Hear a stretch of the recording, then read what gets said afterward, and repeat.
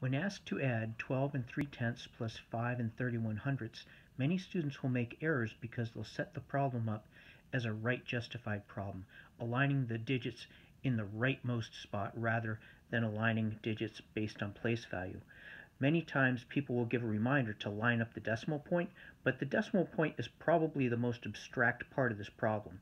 It's better to start looking at the numbers, thinking of what the values of each digit are, and then aligning digits based on their place value. A nice place to start is to just start writing out things that you do know about decimals. In other words, ask the student to copy this diagram of writing $1.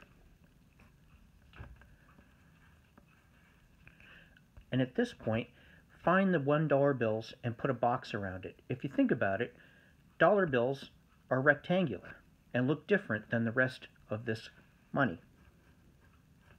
The other thing you can do is find the pennies place, shade that in, because if you think of the pennies, it's a different color than all the other silver change. Now we have the beginning, the dollars place, a decimal point, dimes, which are silver, pennies. If you can create that same type of structure by writing a dollar and remembering that this digit is talking about whole dollars, this digit is talking about pennies, and that there are 100 of them to make a whole dollar, you now have a way to justify these numbers.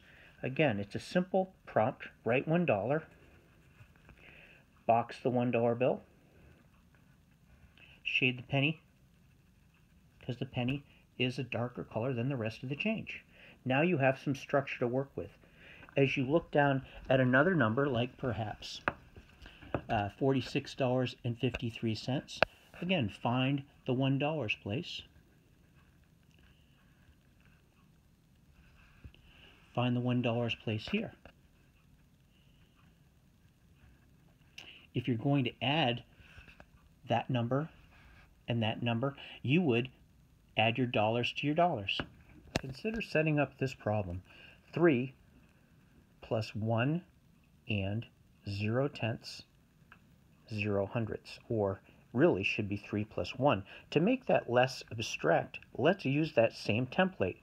Box the ones as in $1 bills. Now when you set that problem up, instead of thinking of something abstract like lining up the decimals, let's think of lining up the $1 bills. The other digits go along for a ride. Here we have $1, 0 dimes, 0 pennies, and we can also say that we have 0 dimes, 0 pennies here.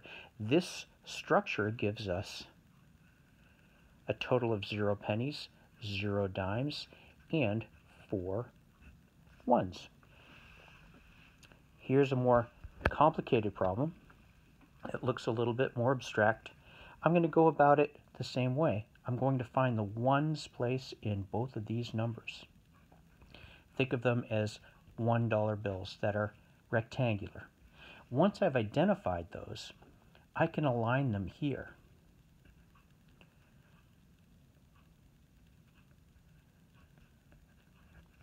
And the other dollar bills, I'm going to put the 5 in here, and the 3 dimes, and I have no pennies.